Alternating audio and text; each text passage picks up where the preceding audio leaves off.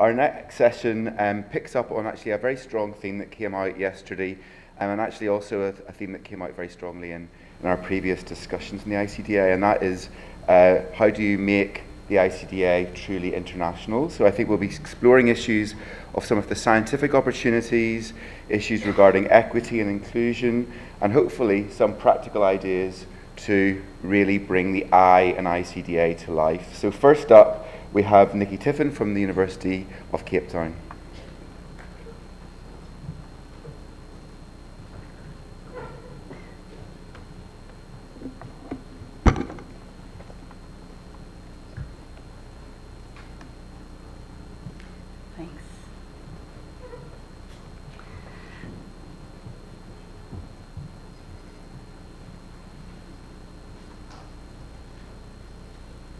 Great, thank you. And thank you so much for the opportunity to be here. It's really a pleasure.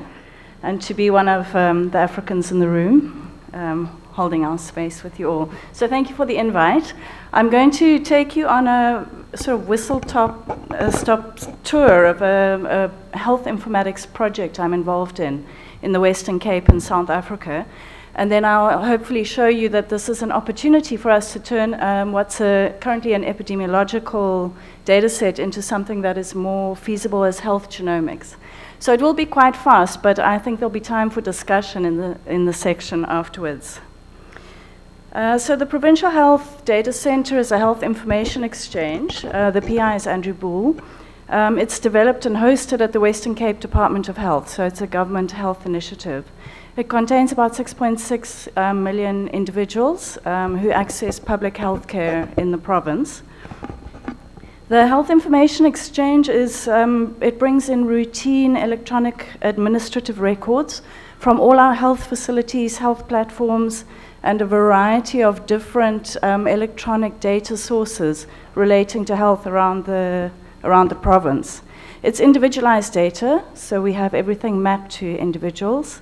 From these many data sources. And we do have a patient master index in our province that facilitates linking, but we also, of course, have probabilistic matching and a whole linkage algorithm that we work on. This is the Western Cape province in the southwest of South Africa. So this is kind of the technical picture of the data center. It updates every night, so it's updated as of midnight last night. It's, the aim of the data center is very much continuity of care. So to ensure that the different electronic platforms that currently don't speak to each other between facilities or between different types of healthcare are all centralized and linked together. So you can see what's happening to your patient regardless of the platform on which the data are collected. So it's a longitudinal patient journey through the healthcare system over time.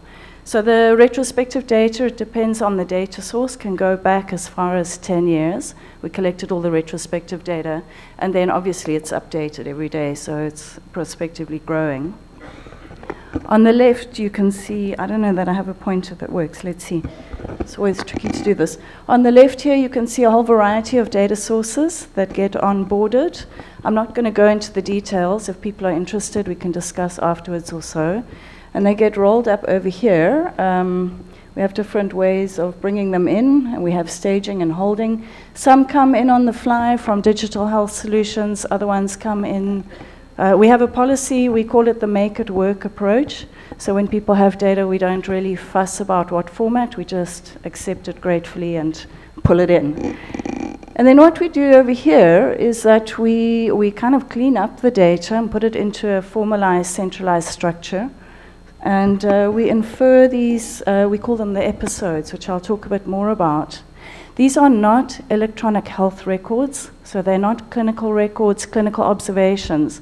So we have laboratory data that come in from our National Laboratory Service, who do all the lab testing, all the clinical lab testing. We get what tests were done and what were the results. Then we get pharmacy, everything that's dispensed per patient, so that comes in as well. And then we have encounters, so who went to what clinics, primary healthcare, tertiary healthcare, and everything in between, specialist clinics, disease information system, so we have HIV-specific databases that feed in. We have an electronic register because TB is notifiable, so that comes in daily as well. So all of these get mashed together, and then we work out from the different types of data who we think has what condition. So defining the episodes it's quite a complicated process because it's like a detective story. You're pulling in all the clues and working out, well, this person has diabetes, that person is HIV positive. And we do that in collaboration with clinicians to make sure that and then validation of the complex queries we're running. And then that runs obviously nightly as well. So every day we have an updated register of exactly who has what. So up until now, we've got about 14 episodes defined. We do them on a need-to-know basis, so the more common episodes were done first, and then we refine them as we go. So they are in different stages of development. And this is the end use here. We have reporting. We have a web-based or browser-based front end for clinicians. So when a patient walks in, they can pull the full record in a nice sort of dashboardy approach for each patient. And then we have reports for facility managers who want to see who's falling through the cracks, et cetera, et cetera. And then down at the bottom, we do bespoke data sets where required for research, depending on consents, anonymization, et cetera. So that's just the overall picture of what we have available. So obviously this is kind of a fabulous resource for people who want to do research. There's some pros. These data are longitudinal data for all public healthcare clients in the Western Cape that are up to date as of last night. We've got laboratory data with results, pharmacy, healthcare encounters. They're updated daily. And then prospectively, of course, you can also apply to get updates. And we have all this derived information from the episodes we build. We also build care cascades. Clearly for us, HIV, TB are a priority, but we have maternal cascades, et cetera, et cetera. So we can identify the burden of disease, identify patient outcomes, and identify gaps in care. But the cons are that this is a provision of healthcare data resource. It's not built to do research. Research is the nice add-on that comes from providing better health care to our clients. So we don't have consent for research from individuals. And also there are incomplete data, there are holes in the data that we know about. You know, we have some facilities that are not yet on electronic platforms. We have some complicated things that we kind of only know about because a lot of the people involved in this project are in the service, where for example, some drugs are dispensed off ward stock. If someone comes in with an extreme TB case and they're admitted, they get drugs off the shelf and it's not linked to their ID. So you really have to understand the data to be able to interpret the data usefully for research. So I've been working on a preliminary epidemiological data set just to understand the disease burden. We have a large informal settlement in Cape Town called Khayelitsha. I know it's a very over-researched data area. So we collected we used data perturbation, so properly anonymized data, longitudinal data. So this is an anonymized, de-identified, and perturbed data set. So it's impossible to work out who the people are in there. They're the longitudinal data. We took the data for anyone who attended any government health facility in the area over a 2-year period, 2016-2017, 251,000 adult healthcare seekers, all the longitudinal data, and of those, 173,000 have at least one ascertained condition. So one of the reasons for taking this, looking at this data set is also to understand, and something we discussed yesterday, about whether one wants to go with disease-focused research or whether you can go with a disease-agnostic sampling approach, and will you get enough individuals in your cohort to be able to research common diseases. So these are some of the conditions. This is not all the episodes. I just put a taster here. And CVD is obviously clearly missing, and that is because, although it's very important, our episode is not yet mature, so I can't report on numbers. And just to really clarify, people don't go to public health care unless they're feeling really sick. It's a miserable process. You wait in queues. So this data set is enriched for people who are not well. So please don't consider that these are prevalence in the population. These are healthcare seekers there because they're not well. Most of our non-healthcare seekers are people who are there for maternal contraceptive care, but the rest are there because something's wrong. So you can see we're working on a background of high HIV prevalence, 33% of healthcare seekers, people who ever had TB, 15%, and you can see all the other figures. So our takeaway is that you can pretty much agnostically sample and you will pick up a lot of comorbidities.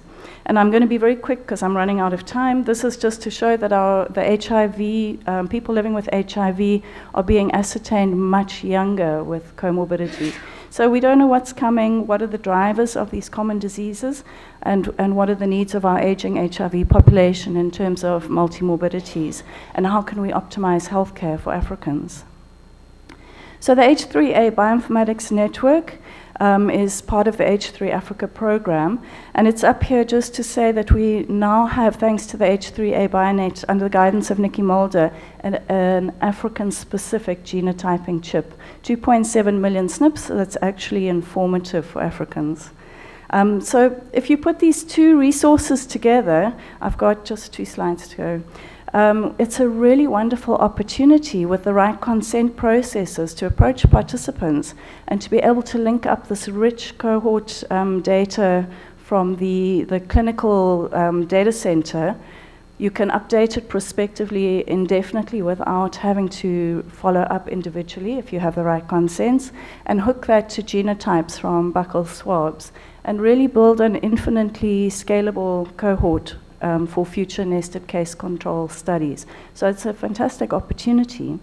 And then something that's very important, because we work with the government department, is just that because we're integrated in this provision of care database, it's possible as we have actionable findings to be able to feed them back directly. So to build that bridge for immediate feedback of validated actionable findings. And that's a really important part of this process. So yeah, just obviously this is an intersect of some really large projects. So just to say, to acknowledge the Provincial Health Data Center under Andrew Bull's guidance and the Bionet, and then also my research group who are also working towards this data integration. So thank you.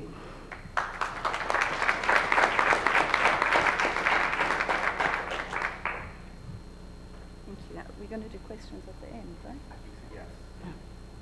So we'll be bringing back all of the speakers onto a panel at the end for an open discussion. So next up we have Yukinori Okada from Osaka University. Welcome.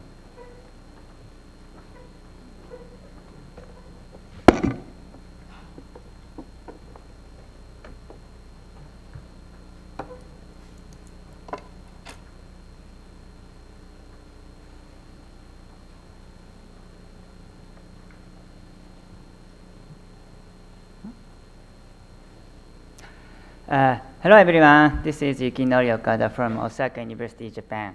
Thank you so much for giving me the opportunity to have a talk at ICDA, a wonderful meeting to discuss future of common disease genetics. Here's the theme of my talk today. So, how to connect human genetics to biology, drug discovery, and personalized medicine. So everyone attending this meeting already knows that large-scale human disease genetics has achieved great achievements such as GBAS, but GBAS is a method, not a goal.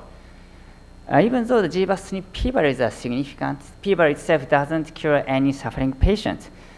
So to achieve the goal, we need to expand human genetics to elucidation of disease biology, development of novel drug discovery, and implementation of personal medicine.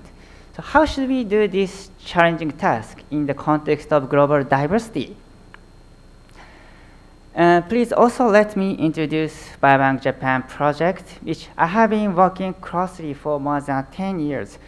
So Biobank Japan project is a nationwide hospital-based cohort of Japan with phenotype and genotype data of 200,000 Japanese subjects. which was initially launched by Professor Yusuke Nakamura. Here's the overview of the BBJ resources. And I believe that in the era of trans-biobank international collaborations, Biobank Japan should have a value as one with the largest non-European cohort. And we are quite open. I'm glad to see many collaborators even within this room. And we are happy to make any international collaboration. So if you have interest, just contact us. Today, to achieve the goal, I want to propose 5 strategies as next steps of human disease genetics. The first one is transomics and cross-trait analysis. Genetics is a great resource, but to elucidate this biology, genetics alone is not insufficient. We need to integrate omics data, not only within single individuals, something like multi-layer omics, but also across different individuals, so translayer omics analysis. And cross-trait progenic risk analysis integrate multiple epigenomic data could point population-specific serotype specificity of disease.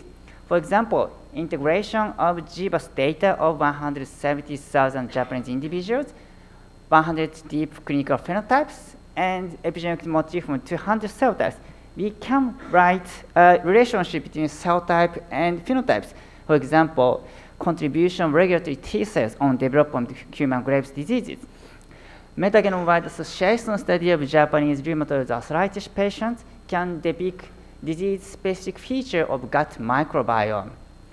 So we should, as a next effort, we should integrate additional omics data, not only messenger RNA, but chip-seq, but also microRNA, link RNA, metabolome, and metagenome with a transomics cross-trait analysis platform.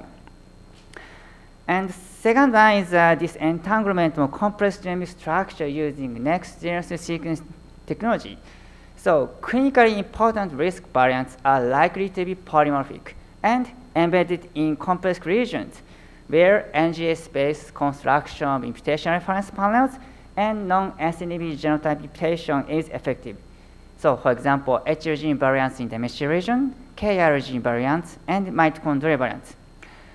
Based on NGS-based high-resolution HLA imputation with the Japanese GBAS data, we found contribution of both classical HLA gene, non-classical HLA gene, and also non-HLA-MSC genes on a variety of human phenotypes, something like HLA-DRB4 for asthma and C6OR15 for type 2 diabetes. And also, machine learning-based sample clustering is a very effective way to depict genetic structure of such complex regions. Here, nonlinear machine learning of the sequenced HLA variants of the Japanese individuals can classify white blood cell types of Japanese individuals, but independently between classical and non-classical HLA genes.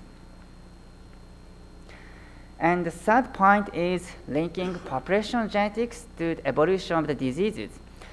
So each population have experienced population-specific selection pressure, which is linked to population-specific common diseases.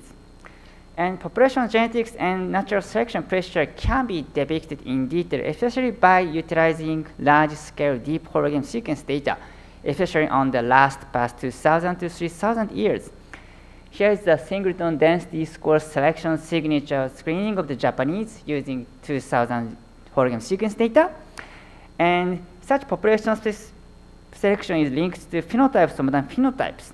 So ADH1B and LDH2 functional missense variants are in strong positive selection pressure in Japanese, and they have allele frequency heterogeneous spectra even within the geographic regions of Japan. And these variants are now affecting alcohol drinking behavior and also survival rates of the modern Japanese. And also, population self-selection is also linked to archaic hominins derived genome sequences such as Neanderthals. So to understand the common disease, we need to know the history of the population. And the fourth point is genomics-driven drug and biomarker discovery. So GBAS heads of common diseases are enriched in the genes targeted by the drugs approved for the disease itself, which strongly motivate us the genetics-driven drug discovery. So here is a traditional drug discovery from a disease directly to drug, but now we have alternative methods. So disease from genomes to drugs, genetics-driven drug, genome drug discovery. Here's an example for the stroke. Risk genes for stroke is enriched in the target genes of the drugs approved for the treatment of stroke itself. It means that disease genetics is a great resource for drug development diseases.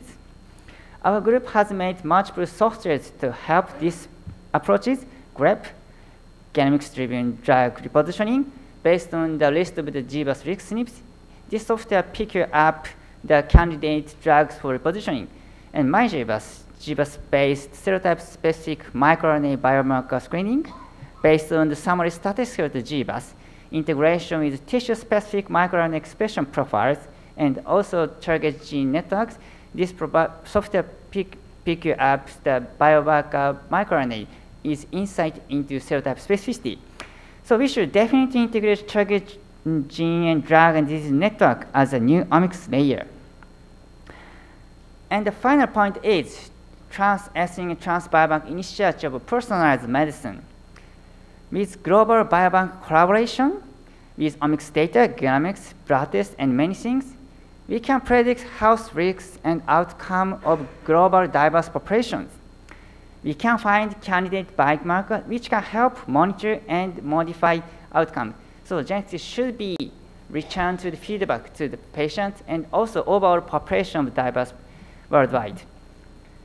As a pilot project, we are now proceeding trans-biobank progenic risk score analysis under massive and strong collaboration with Biobank Japan and UK Biobank and FinGen. This study has integrated 670,000 individuals. I want to say thank you to the kind help from Mark, Arne, and Ben, and Alicia. And using progenic risk score of clinical biomarkers as instrument variables to predict lifespan, we can find critical biomarkers which can predict health outcomes. So PRS is, of course, effective to stratify the samples, but also this is a useful tool to predict, find biomarkers, and find health outcomes. This study is led by Saori Sakaue and Masahiro Kanai, two excellent students, and will be presented in detail upcoming American Society of Human Genetics meeting next month. Through this collaboration, I confirmed the potential great power of trans-biobank collaboration. I believe that ICDA will be a great platform to accelerate global and international biobank collaboration for population and patient healthcare. Thank you for listening.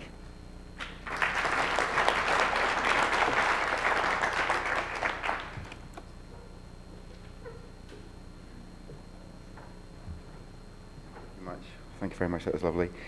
So next up we've got Andrés Moreno-Estrada from the National Laboratory of Genomics for Biodiversity in Mexico.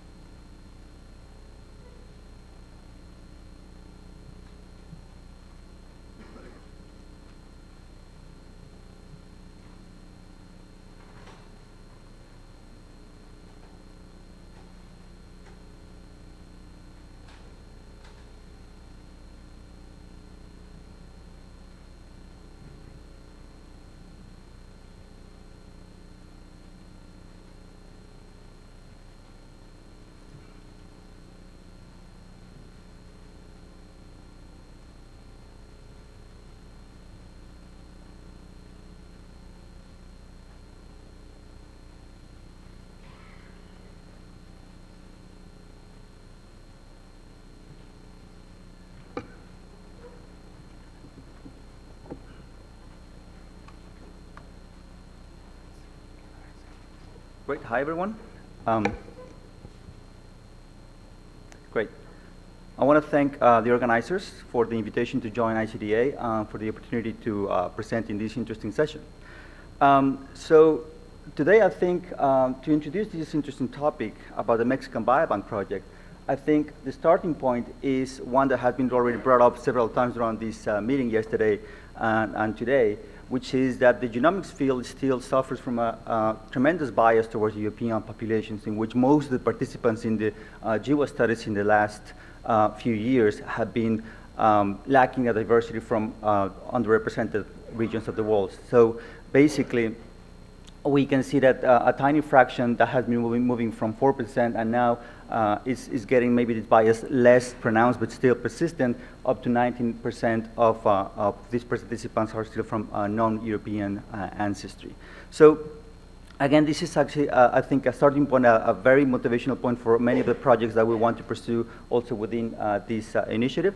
And then I started thinking, well, maybe I could have just replaced the whole slide and just quote Eric Lander when yesterday he said, we desperately need non-European populations. So I couldn't agree more with that. And I think another good point to do an example on that is that despite these tremendously successful efforts such as the International 1000 Genomes Project, there are still regions in the world that remain underrepresented or its diversity remains to be more exhaustively covered. So I would mention, for example, Africa, that remains to be much more deeper represented. I also would highlight the Americas, which also has tremendous lack of Native American descent populations, and also the vast region of the Pacific and Oceania, which also is not represented as well. But I want to drive your attention to this highlighted square here, which corresponds to the Latino population sample as part of 1,000 genomes. And as you can see, there are, after African populations, the one group that actually has the highest proportion of novel variant discovered throughout sequencing these genomes. So as you can see, the spread of these individuals is actually higher than other groups, and this is partially due to the fact of actual presence of admixture from African origin, but also the fact of reference bias in the databases that lack the representation of Native American sites. So actually, this speaks to the heterogeneity that this group of Latino populations are. And if we take as an example, the global diversity represented in the PAGE consortium, for example, we see a cohort of more than 100,000 participants with ancestors from all over continents in the world. We see that they actually cover pretty much all the different ancestry components. And this is taking references from other continents, and in gray you see the PAGE participants. And in the next slide, I will actually highlight only the individuals from PAGE that are of Latino populations. And as you can see here, they actually cover all possible currents of different ancestries in the cohort. So again, speaking towards the heterogeneity of this group that cannot be accounted for just as a single homogeneous group. And this has been also proven to be useful not only as a matter of understanding the diversity or the ancestry of the populations, but also it really has been helping to discover new loci that are associated with complex traits. As actually some of these novel loci have been population-specific to some of these ancestries, as you can see in this plot, where you see the principal components of novel loci, and then you see in the bottom panel how these correlate with population-specific individuals within the PAGE consortium. So I think that it's thanks to the fact of the inclusion of these populations in diverse cohorts that we are enabling the discovery of novel traits in underrepresented populations. And it's in this context, actually, that we have been pursuing over the past year several efforts to describe at a finer scale the population structure in different regions, in this case across Latin America. For example, in Mexico a few years ago already, we conducted the Native Mexican Diversity Project, in which we genotyped nearly 500 individuals from more than 15 different ethnic groups distributed across the country. And then our main finding is that when we extract the Native American portion of the genome of several cosmopolitan areas across Mexico, and we compare them with this reference panel, we see that they actually mirror the geographic map of Mexico. So this is similar to what has been discovered, for example, in Europe, with the difference that here, there's heavy admixture in the population, so we need to extract first the Native American portion of those genomes to see this beautiful correlation on a north to southeast axis that actually corresponds to the sampling location of the individuals. So this is not only of population structure or anthropological interest. We also found that there's a correlation between these differences in the populations with biomedical traits. And here I'm just putting an example on lung function measure that we had access to. And there's more than 7% difference of this FEV1 value as a predictor for lung function between the southeast state of Yucatan and the north state of Sonora, for example, in Mexico. And this is solely due to the fact of the type of Native American ancestry within these individuals. So this is really the foundation that motivated us to embark in a different and a larger effort called the Mexican Biobank Project, which is a collection of more than 40,000 DNAs distributed across the country. So every single state, all 100% of states are represented in this cohort, with the addition of a much extensive panel of phenotypes available for these cohorts, which is what I am describing in the table here.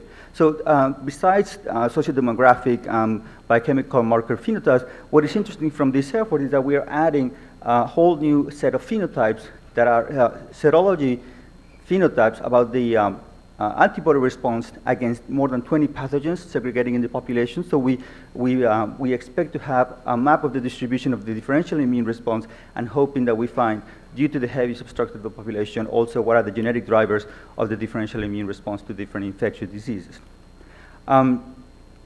This actually has a promising outcome, because one of the preliminary findings we have been observing is that some of the variants actually segregate exclusively in the Americas, and this is a preliminary GWAS on the HDL levels. So we found an ABCA1 gene variant, which has been previously described as being private to the Americas, as you can see on the map on the left. So again, there's no way we could have discovered these unless actual people of Native American descent is included in these GWASs. I think the novel component of this approach is that we plan to understand what is the role of ancestry, given the heavy admixture of these populations, in the predisposition of disease risk. Again, this is novel also in terms of the correlation that we have with the older serology type that we are generating, and this is the first non-European population in which this is being addressed. The only first pilot currently conducting this type of approach is the UK Biobank data. Next, I want to also highlight the fact that this whole project has been entirely conducted locally. So this is also promoting local capacity building from the biobanking, maintenance of the repository, from the genotyping has been actually conducted in my core facility that I run in Mexico, which I can say with a 99.9% of success in the genotyping process, all the way to computing and data analysis, of course, jointly with the international team of people collaborating in this effort. I think the other advantage or outcome that we want to provide to the scientific community is a resource that will be available for public use. So this will be like nearly 10,000 individuals that can be used as shared controls in a similar way as the Wellcome Trust Case Control Consortium did several years ago, and were used in several further publications, multiplying the impact and the benefit from such an effort with a single set of data and individuals.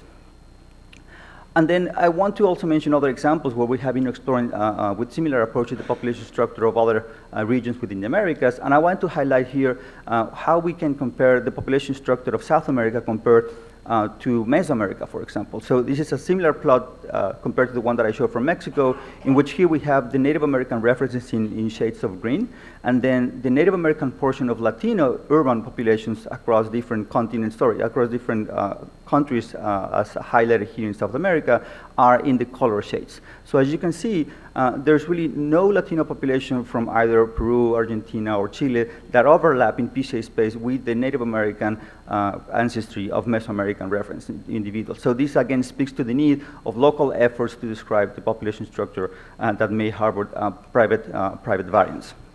So as an example, I want to mention this cohort that we have been studying in the Peruvian Andes. And this is an interesting cohort trying to understand what is the genetic basis for adaptation to high altitude in pregnant women, particularly because preeclampsia is a highly prevalent problem in the Andes. So we have been, over the past few years, we have been recruiting more than nearly 1,000 different patients with this condition, and now we are exploring what are the genetic basis of these, again, in the context of the evolutionary adaptation to high altitude. The other example I want to highlight is Movement South, another collaboration that we have been doing with Professor Ricardo Verdugo, who actually is also part of the ICDA here present in the audience. And with his team, we have been joining forces to explore what is the population structure across Chile, and this is a multi-year effort as well to collect thousands of samples across the country. And one interesting extension of this effort, actually, on this collaboration, is that we are also conducting a diversity project in the Easter Island, which is politically part of Chile, but genetically and culturally very different from the rest.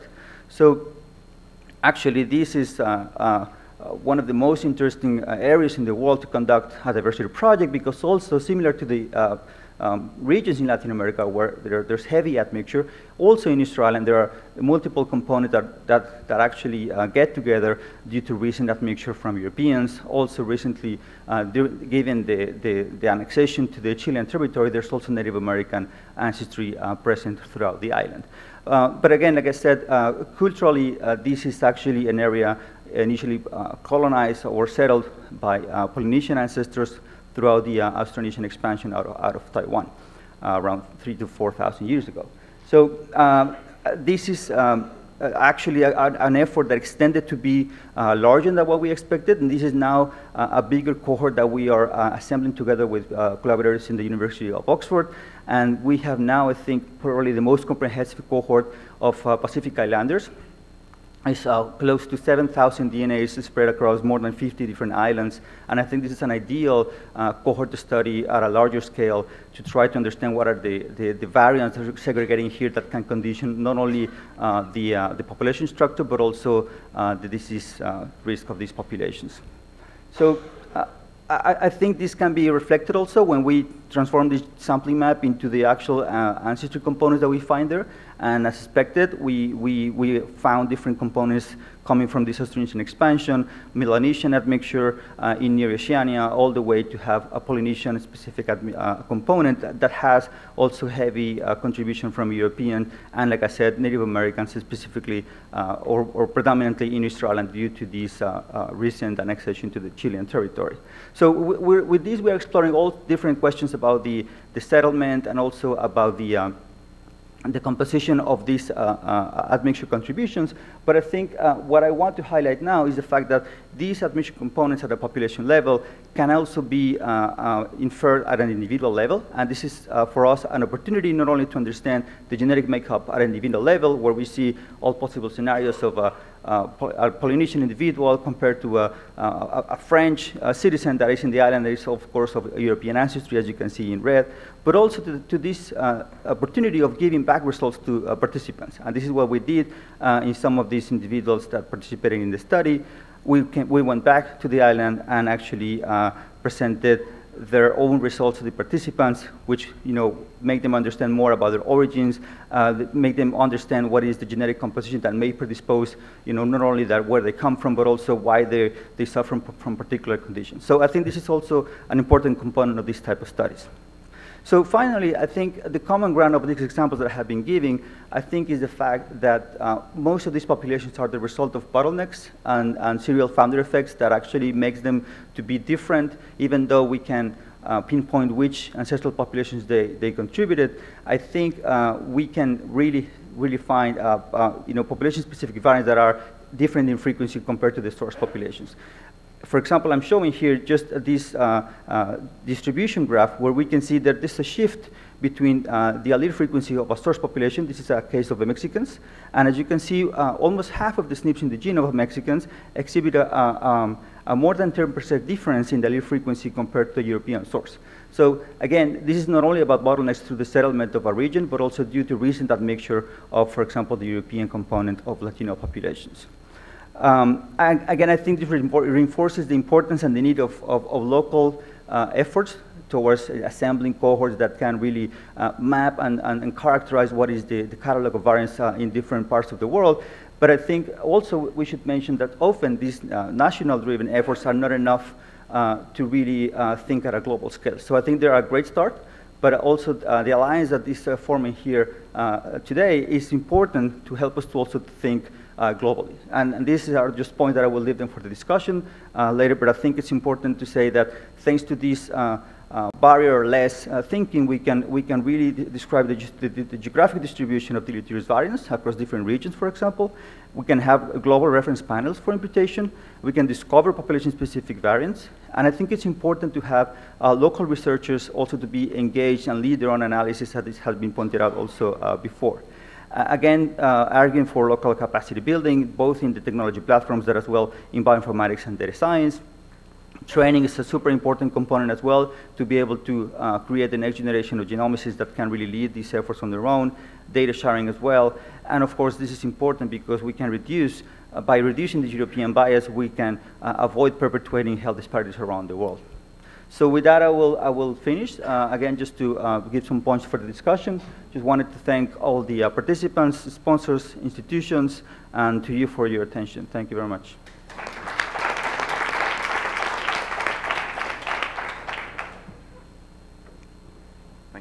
Thank you very much. That was a great talk, and it set up some very good topics for further discussion in the panel session. So finally, in this session, we have Ambroise Wonkam from back to the University of Cape Town.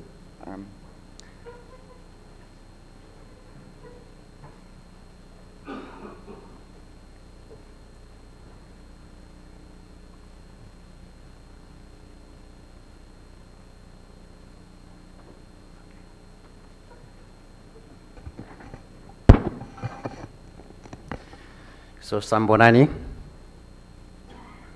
in Zulu you should say Yebo. Sambonani? Excellent. So it's always good to have the last word. That means that you might drive the final agenda, which will be to establish a 2 million cohort of Africans. And I will try to convince you using 2 case scenarios.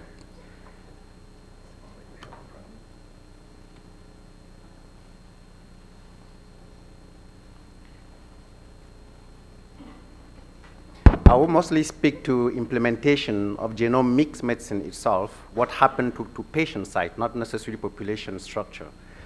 And when we look at the map of the world on the front of innovation, and where Africa kind of disappear because of the low investment in research. Probably because of low investment, because of low resources, but this is not necessarily true because in Africa we have 30% of the resource of the whole world, in fact. So there's something to realign somehow so there. And, but the competitive advantage I have of all of you here is that I have 300,000 history of human genome in my blood. And that's what Africa have as the strongest competitive advantage on this forum. I would like to show two case scenario, how we can use it to help enhancing genomic medicine in Africa, but also to help enhancing genomic medicine in the world. I'll start with the very first genomic medicine, genomic disease in terms of prevalence. In fact, it's the first monogenic disease of humankind, which is sickle cell disease. The reason being that it's also the first molecular disease that was described that shows that a single point mutation may lead to potentially a severe and life-threatening condition. That happened with Pauline. He won 2 Nobel Prizes for that. The second reason I need to start with this is that I came from a tradition of strong researcher in hemoglobinopathy. There is a question mark on what is my contribution, but I'm still working on it. Sickle cell disease occur in 300,000 new babies in the world, and 80% of those babies are born in Africa. This is a common disease. It's not a rare disease. In Nigeria, for example, 2% of children at birth have sickle cell disease. So it's important that our definition of common disease be fluid because it will be context specific. This will be a rare disease in the context of the USA, but it's a common disease in the context of Africa. This disease is a consequence of a mutation of the beta globin chain, and this mutation distorts the red blood cell. Instead of having a round shape, they have a banana shape. They are sticky and they are rigid, and the consequence is anemia, the consequence is organ destruction, the consequence is short life expectancy. How can genomic medicine help? Genomic medicine can help at least as 3 levels. The first level is primary prevention that can extend to early detection and genetic diagnostic before birth that we introduced, for example, in Cameroon in 2007, in South Africa in 2010, but we all know that this would lead to serious ethical concern. So the second level is secondary prevention, That's probably where sickle cell can help complex disease. I will try to spend a little bit more time on this section. Sickle cell disease have been known to modern medicine more than 100 years ago. On the left-hand panel is the first description of a patient in America. For the past 30 years, the mortality in children have decreased for two reasons: antibioprophylaxis and also the use of hydroxyurea. But the mortality of adults have not changed over the past 4 decades in America. Not at all, despite the best care. And why is this? Adults would die before of chronic and acute cardiovascular complications. And these chronic and acute cardiovascular complications are also the main killer in the general population. Stroke, kidney disease, heart disease, pulmonary conditions. And all these acute and chronic cardiovascular conditions in sickle cell disease are subjected to genetic variation. For example, kidney disease, we know up to now that 4 genes will control a little bit the prevalence and occurrence and severity of kidney disease in sickle cell disease. We can imagine that there are more above those 4 genes in the genome of sickle cell disease patients that still need to be investigated. The second, stroke in sickle cell disease. This Bayesian model was proposed a long time ago, but have not been tested in real life, in real cohort. And what is beautiful in this Bayesian model is that there are some genes that are specific to sickle cell disease, is those genes in orange, and there are those that are also common in the general population in stroke. My argument is that if you want to investigate stroke in sickle cell disease, we don't need 20,000 patients. Even with 2,000 patients, it will be enough to target and determine some variation that may be also relevant to the general population. Sickle cell disease is also the best model, to my view, to explore transomics. For example, in these cases, that shows that specific transcriptomics can predict mortality in sickle cell disease. We have some few data on microRNA. There are some evolving data also on metagenomics. And let's imagine that we can combine that in a group of patients that have a single mutation but that present very differently. Once again, that will inform how to take care of those patients, but it might also inform how to take care of patients that have similar complications in the general population.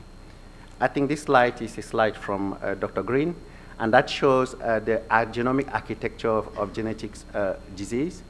The classical model is a rare disease, simple, monogenic, and Mendelian. More common ones are complex, multigenics, and non-Mendelian.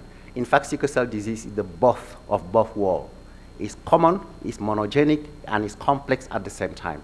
It's definitively the perfect model. So I'm inviting you, when we establish this cohort, 2 million cohort in Africa, we need to have a subset of that cohort that will be monogenic sickle cell disease, and that we will need to follow for a very long time to address some of these questions. Let's move to the last point. How can genomics help sickle cell disease? The treatment. Genomics can help in 2 ways. The first thing is classical pharmacogenomics. Most sickle cell disease patients have to take medication for a very, very long time. Recently, we did a very, very simple experiment with about 1,200 genes, about 5,000 markers that are commercially available as pharmacogenes, and that in principle are involved in the metabolism on 80% of drugs that are available out there. When we compare the markers in sickle cell disease patients, the first row, the control from the same population, and from other population in the world, clearly you could see that all the African population in the 1,000 genome looks a little bit similar, but they're quite different from those markers in all the other population in the world. If we zoom in terms of minor allele frequency, here in African population, clearly, specifically for marker, for minor allele frequency in low frequency markers, all European population, not European, South European population, European Americans are very, very similar, but very, very different from African population. What does that mean? It means that pharmacoscan that is commercially available might not lead to the best result in Africa, might not even be relevant. That also means that there are opportunity for all these 1,200 genes probably to sequence all and perform new pharmacokinetic genes among African population to have a product that will be relevant for all population. Clearly, we cannot use this in Africa at the moment, just based on this preliminary data. I know that the strongest modifier of sickle cell disease is fetal hemoglobin. I'm happy Guillaume is in the room. And if you have high level of fetal hemoglobin, you live much longer. We know that this is controlled by specific genomic variation, and one of the genes that are involved in the control is a transcriptional repressor of fetal hemoglobin called BCL11. You remove that gene in a mice model, you cure the mice model for sickle cell disease. And this is the basis for intensive new therapeutic exploration in sickle cell disease that also involves gene therapy or eventually gene editing. One of the problems in fetal hemoglobin genomics is that the study that we performed on the African continent on our patient clearly indicate that the non-variant or the non-loci that we know will explain only 20% of the level of fetal hemoglobin. Where are the other 80%? And taking advantage of H3 Africa Consortium and the availability now on data from Africa by Africans, I have to remind you that we have 4 biobanks in Africa through H3 Africa Consortium. In those, in fact, 3 biobanks, one in South Africa, one in Nigeria, one in Uganda. In those biobanks, we have up to 50,000 samples at the moment with variable type of phenotype. And using the first 350 genome that was sequenced from the continent is specific chip for GYs, that is African specific, enriched with 700,000 selected markers was used. And we run recently GYs for fetal hemoglobin in sample of sickle cell disease from Cameroon. The QQ plot looks great. And if you look at the very, very first analysis, I was very hesitated to show this because it's very, very preliminary. I have not even yet checked every single thing, but I've shared with Guillaume, and then there are a couple of loci already that we seem to identify that make some biological sense there. If this is confirmed, and if this is correct, that means that by using a simple, small sample size on population from Africa, we might be possible to have 1 or 2 hits that may be important for next therapeutic manipulation. And the next meeting, I will show you definitive data. And I will show you some more data that I'm hiding now. So if we look at these other genes, this other study that shows that in the reference sequence now genome, we have 10% of content that are missing if you are looking of African DNA. And this is only 900 genome from people around here, for Caribbean people. So I imagine that we will have more and more if we take genome from African living in Africa. And why we should do that, this is a recent data from Charles Rotimin that by using African population in this diabetic study, they identify one specific genes that are important for diabetes predisposition. And the marker that they found here is monomorphic in Europeans, in monomorphic in Asian. So even if you have 1 million Asian American for this, you would never have found this marker. Remember, I have 300,000 years of history of genome than everyone in this room. So that means that in my genome at the moment, there are specific markers that have never moved from Africa. If you have 1 million European, 1 million Asian, you're not going to find them.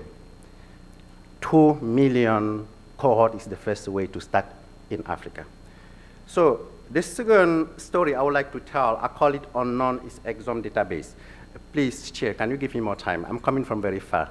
So, excellent. So, I'll speak to the genomic of hearing impairment. Once again, this is a common condition that may appear somewhere else. 1 in 1,000 in America, 6 in 1,000 in Africa. And in this condition, if you are born with hearing impairment, 50% of the case, this is due to a genetic cause, and most of them is a recessive cause. Sometimes your hearing impairment will show up with someone else, with something else, like this eyes, specific color eyes issue in these 2 young Africans is called Waardenburg syndrome. Sometimes there is nothing to see, it's called non-syndromic. And if you have non-syndromic hearing impairment as European or Asian, 50% of cases is only 2 genes that will explain why you are deaf. But if you investigate 180 genes associated with hearing impairment that we know now, among African from Nigeria or from South Africa, Black South African, the pickup rate is only 4%. You do the same in African American, pickup rate is 25%. If you compare it to 70% in Middle Eastern American. So, but if you narrow the selection and only select those that really Mendelize in families, as illustrated in this study that we perform, you still have 30% of this family that are not explained by using the panel sequencing that we have available. That means that at least in 30% of family that segregate hearing impairment in Africa, we are able to discover novel genes. We tested this hypothesis by taking only a couple of families, run them through whole exome, and identify these novel genes, confirm in a mice model, by deleting the mice model, the gene in the mice model, the mice is deaf. So what we try to convince most funders is that if we need to look for novel genes for hearing impairment, you have to do it in Africa. Two reasons for that. The first is that we know, using transcriptome data from inner ears, that at least 100 novel genes still need to be discovered. We also know from the data available for the past 10 years, there is very few novel genes in hearing impairment that have been discovered by most of the lab. Many things that have been reported in the 4 main labs working in this is novel variant in non-genes. Clearly, Africa is the next frontier. So we've been doing that for the past 3 years.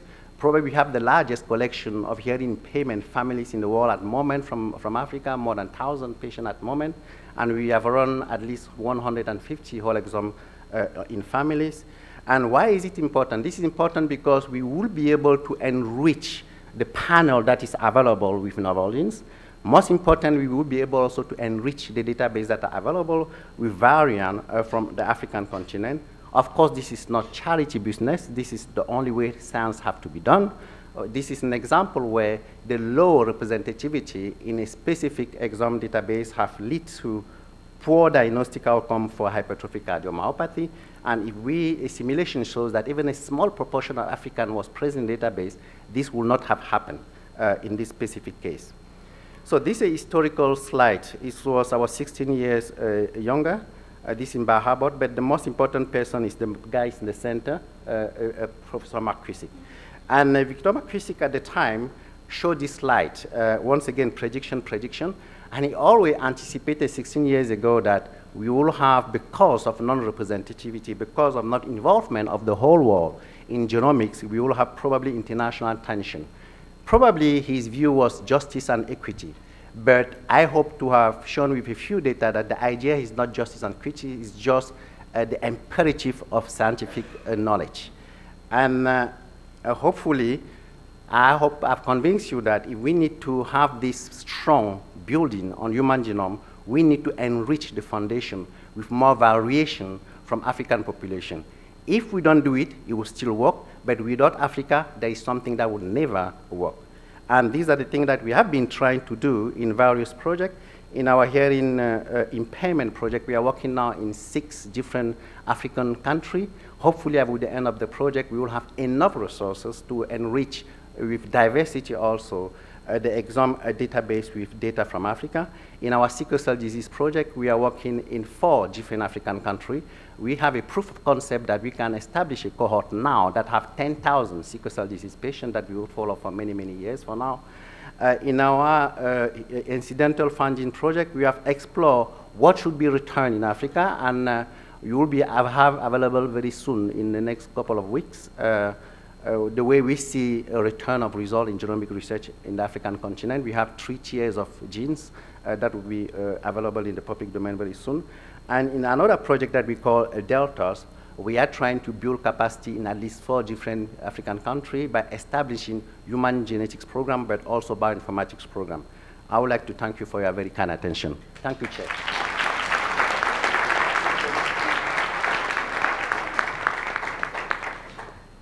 If I could invite all of the rest of the panel speakers up to the panel.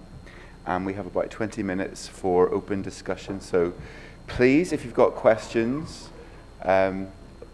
line up at the microphones. But I guess, first of all, to get the conversation going, you know, I think given the nature of the discussion over the last couple of days, I think it would be fair to say that people recognize the importance of global diversity in terms of the populations that we're looking at. But so I would like to ask each of you what you think the ICDA can do to help make that a reality? What are the barriers that need to be overcome that the ICDA can help with? And start with Nicki.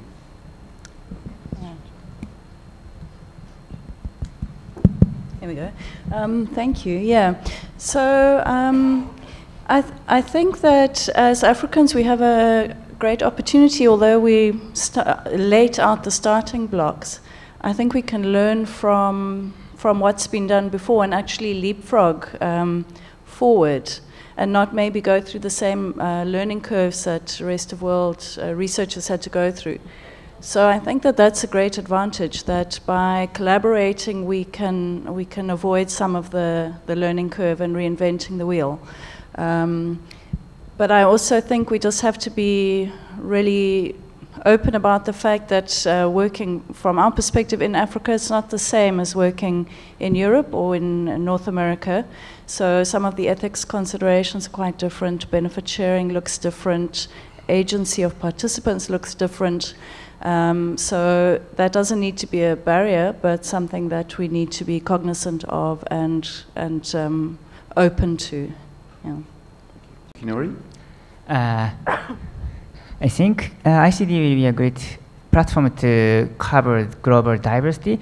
I think this is because global diversity became more complex than we previously expected in two ways. The one is previously in the half-market era, the diversity means Asian, African, European. But now, if Africans so many population, not only East Asian, South Asian, Middle Asian, so the diversities become expanded. And also, even in the single population, we know that there exist many minor subpopulations. So recent developed machine learning methods can identify them. So diversity is really important, but very difficult task to cover. So in this case, a systematic international collaborative network is very important to achieve this purpose. So in this sense, ICDA, I think will be a good opportunity to do it.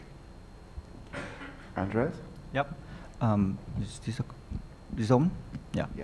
So no, I think this is a great opportunity to equilibrate the capacity across different regions of the world, because I think having a common goal and putting together resources and knowledge is not only about contributing to the global assembly of data or researchers. I think it's also a way to communicate back to each of the regions and strengthen those capacities there.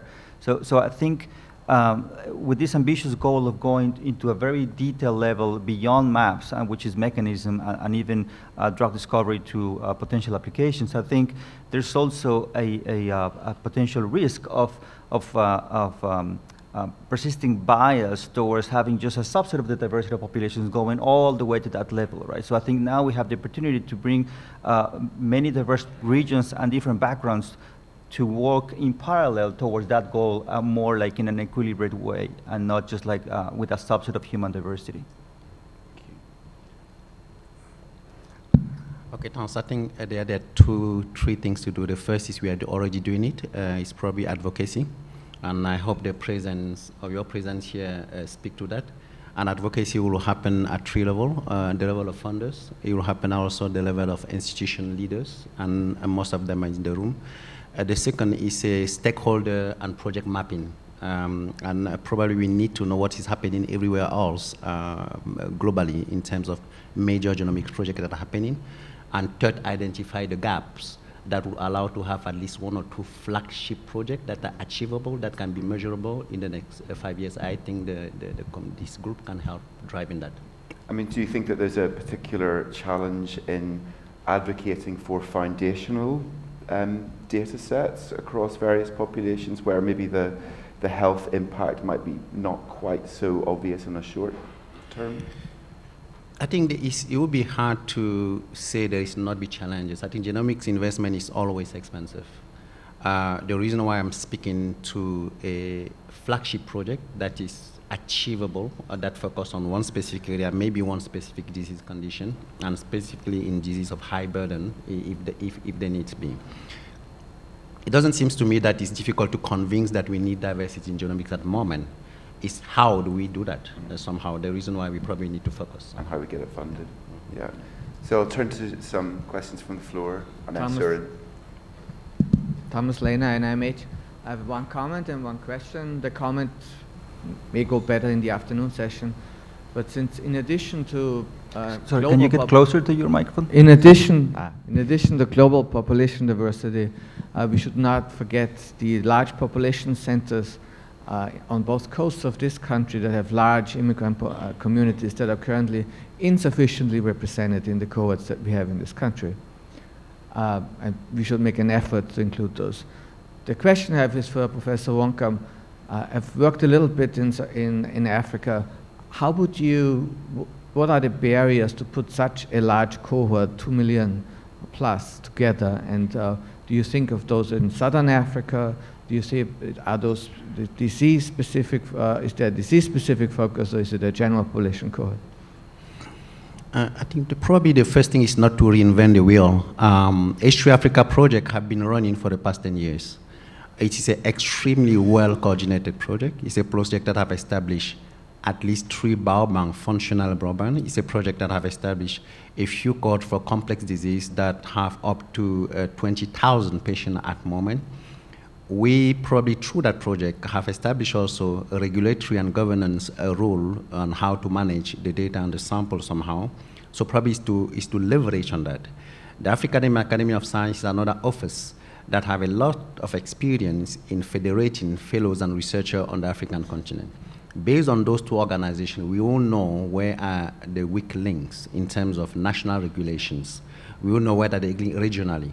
And if we now need to capture the diversity that we want to capture, we have to be in all the region. We may need to have a center of excellence in Southern Africa, 1 in East Africa, 1 in Central Africa, or 1 in West Africa. I agree with you that it will be critical to go where things works and where the system works. In West Africa, we know, for example, at least by experience, that if I'm working in Ghana, I have a peace of mind. System works very well. If I am working in Kigali, in Rwanda, I will not have any single problem to implement the research that I'm doing. So we have to identify that, but I know that at the moment, because of the past 10 years working on the field, before coming to this meeting, I was at the meeting of the African Society of Human Genetics. I'm the president of the organization. The organization has been there for the past, since 2003.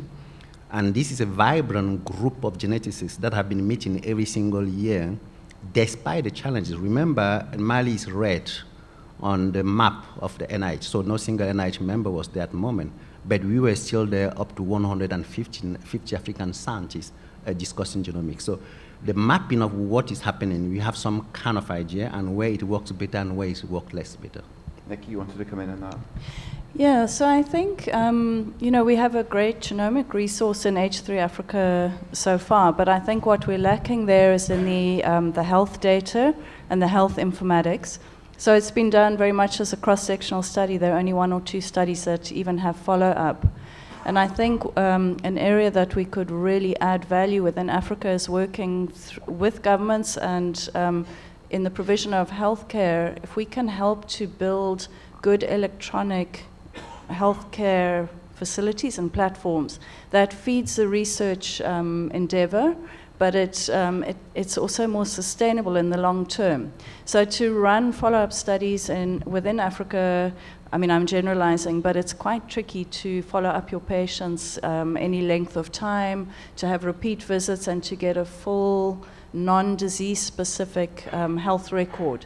So even within H3 Africa, the projects are pretty much all disease focused, and you don't get a view of the comorbidities or the other events that go on in that person's health profile. And I think particularly there, we really have to be cognizant of the comorbidities. It's a huge issue. People don't present with one disease. So I think that there's a very big gap in the health records that we want to link to the genomic data. And I unfortunately don't think H3 Africa can answer that. I work in the health informatics team trying to harmonize the data. And the data that have been collected are not comprehensive. They're very disease specific, and they're not necessarily harmonized across the groups. So I think we have to think very carefully about the clinical data and how those are going to link in.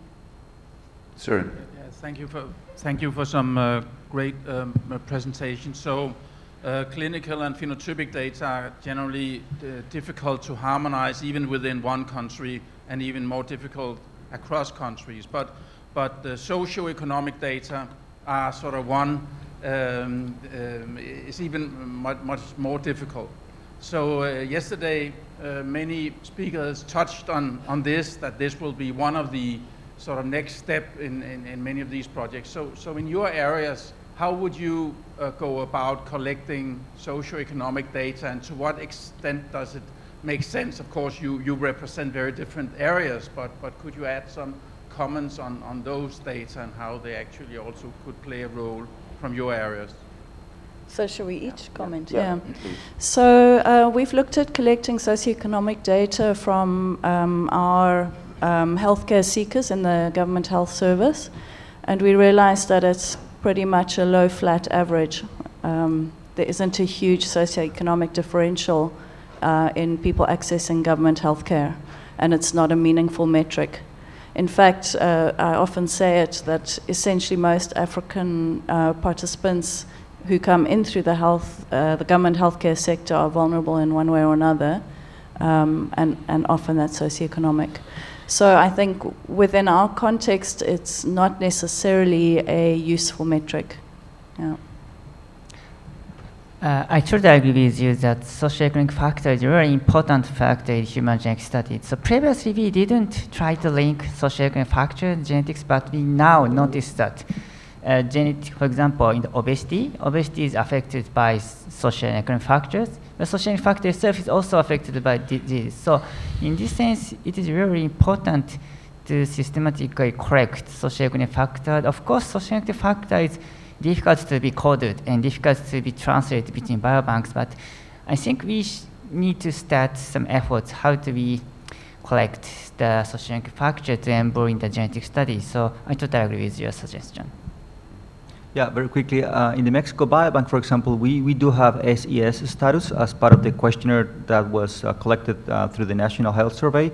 And we see that it's highly correlated with the ancestry, for example. So given the profound admixture nature of the population, we see that it is correlated with higher SES status with the European ancestry and lower socioeconomic status with Native American ancestry, for example. And this is true for many other ethnic Latino populations throughout Latin America, which is something that has been consistently reported by us and many others. So yeah, definitely something that we need to take into account.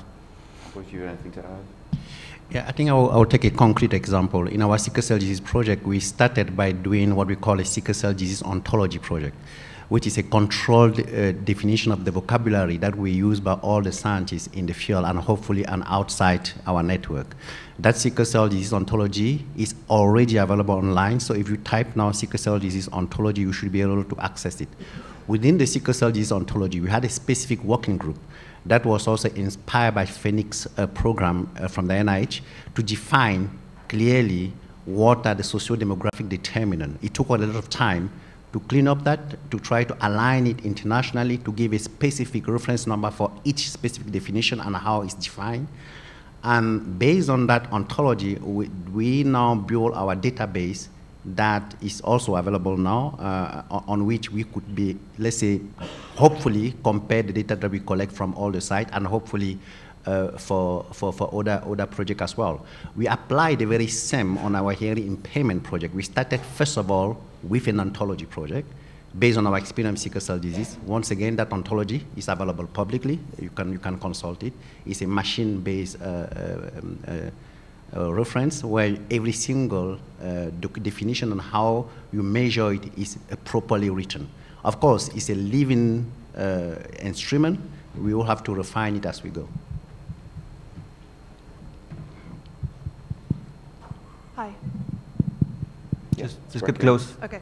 Hi, Sarah Medland. I work in Australia at QIMR Berghofer.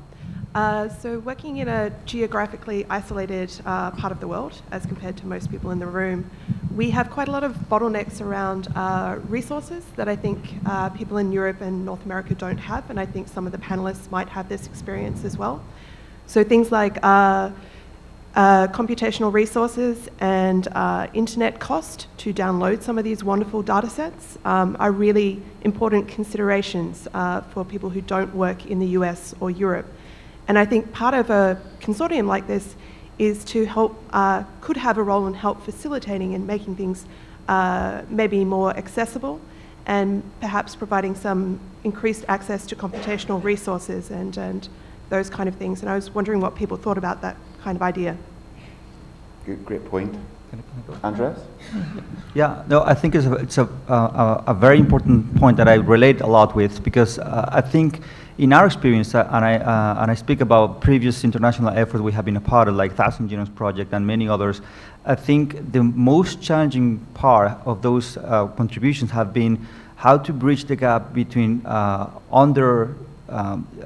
served areas. I'm not only speaking about healthcare underserved, but in terms of capacity, technology, training, and how to, because people is deeply interested in these kind of things, but still to close the gap is not as easy to keep up with the speed that the whole consortium needs to really deliver on the promises of the project. So I think it's the most challenging thing to do, to really try to bring people and capacity up to speed. And this is actually a responsibility not only of researchers or consortium, also commercial distributors, right? So because only just prices of the same technology or the same reagents put in different places of the world cost twice as much or 3 times more, which just prohibits the whole advance of science there as well. So I think it's a global thing that it's really challenging.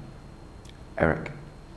I'm very enthusiastic about the ideas, like a cohort of 2 million Africans. And I like the idea of leapfrogging. But I think a very important aspect of leapfrogging is to ask, what is the purpose of the cohorts? I was just writing down the possible purposes, and there's a very large number of them. Foundational genetic resources, so you characterize the genetics of a population. New locus discovery, fine mapping, which Africa, I think, will have real special contributions to. Epidemiology, like in the UK Biobank, being coupled to this. Mechanistic research, using polygenic risk scores to find patients so that we can do this kind of research not just in Western populations, but find predisposed patients. Attracting clinical trials by identifying patients who have particular genotypes or polygenic risk scores so that clinical trials are done in the first instance in such populations. Application to public health, infrastructure building, human capacity building, and experimenting with using health systems rather than random signups as the locus of new kinds of cohorts. So I have a list of at least 10 possible things you might be choosing to pioneer and leapfrog or do with this. And my guess is it's hard to do all 10 well. So the question really, or perhaps just the suggestion is, I think in each of these cases, each of these areas of the world, it will be important to convene groups of stakeholders in the region and also experts from outside the region to talk about what are the distinctive contributions that can be made. 10 years ago, it was enough to just collect genetic variation in different places. That alone was very informative. But to really take this leapfrog idea seriously, they have to have a theory of the case, a theory of action around it. And I'd be very excited if in 2020 there were convenings in a couple of parts of the world that tried to define things that truly went beyond the existing studies and pioneered something new. Because I think to the extent that you do that, you will also find it easier to raise resources, or we collectively, because we're all in on this, will find it easier to raise resources. Great point. Chile.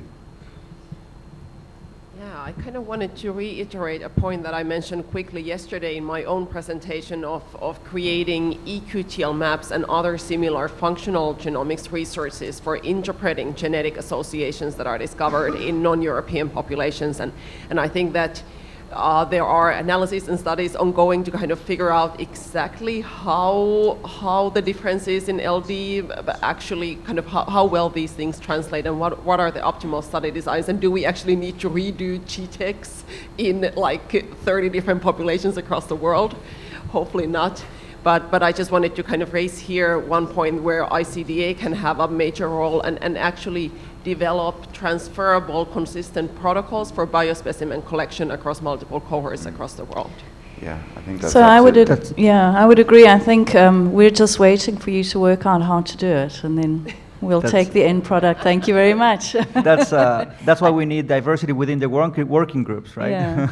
I just also wanted to quickly address the point raised about the infrastructure and internet, etc., and to really just champion the work that's been done by the H3 Africa Bionet, because actually we've largely addressed those things within the African network in a pan-African way, and we have new clusters, new servers, internet protocols for transferring data, etc. And if people are ever interested in understanding how we did that, we'd be happy to share all the information so that other people can leapfrog on what we've developed. In fact, often the problem we have as a Bionet within Africa is people assuring us that we can't do stuff that we know we can do very well. Very practical help there. Finally, Rory. Rory Collins, Oxford. One of the things that Dr. Moreno-Estrada mentioned was the value of global reference sequence panels for imputation. In Africa, in his case, Mexico and South America, but also, of course, in the two biggest populations in the world that I think have been mentioned, China and, of course, India. That would seem to me to be something that was also identified as a key need at the meeting in Iceland of the 100,000 cohort consortium that would actually produce a big improvement in the ability to use genetic data in these populations quite rapidly. So if I can address that, at H3A Bionet, we're actually we've started running an imputation service, because some of the genomes that we used for designing the chip are not consented for general use. However, we can use those data to run an imputation service. So if people are struggling to do imputation for African genomes, that's something we can help with there. I just want to my quick point is, I also want to ask to share this global reference panel for the community, because for example, sequence data of global populations, of course, very informative to the genotype imputation, but it has much more information which can do many kinds of aspect analysis. So I think this kind of reference panel should be constructed, but also shared between the community. Mm-hmm. So just very quickly, Nicki, I think that's a very important point, because that could be a proportionally less less costly way to benefit the use of existing data, because with a proportionally lower cost of sequencing a big enough, but still like a fewer number compared to the available data that is out there already, that is mostly on microarrays. I think this would be a good way to leverage the use of that data, which is already pretty big. But I think a big limitation is also the lack of reference panels for imputation. Imputation service would be a good idea.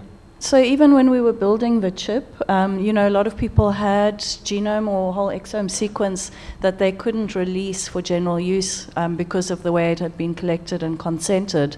But it's a way to lever those data in an ethical way that doesn't expose participants who haven't agreed for the exposure, but still make those data relevant and practically applicable for everyone else. Right. Yeah. Right. So we are running 5 minutes over, but I'm going to allow a final point. I'm very sorry. Final point from the back there. Thank you. So I just did want to pick up on what was said at the panel. So I think the differences in pricing and access to pricing of chips and reagents and things has a huge impact on the ability to do diverse work across the world. And I think coming together in a forum like this, if there is a mechanism to also start working on how to make that more equitable and how to help facilitate access to these things would be a wonderful outcome of this type of meeting. Thanks. I totally agree with your opinion. I think we have the data, much more than we can analyze, we can interpret. So in this case, a number of the people who can access the data increase, the output and idea is also going to increase. In this sense, share of the data and make a barrier-free access to all over the world community researchers is a very important issue. Coming from the UK, where the Poundry doesn't buy you very many sequences now. it is an issue. So I think without any further ado, we will break for coffee. 10 minutes, 15 minutes, 15, and then we'll resume the next session. All right. Thank you to everybody and all the speakers.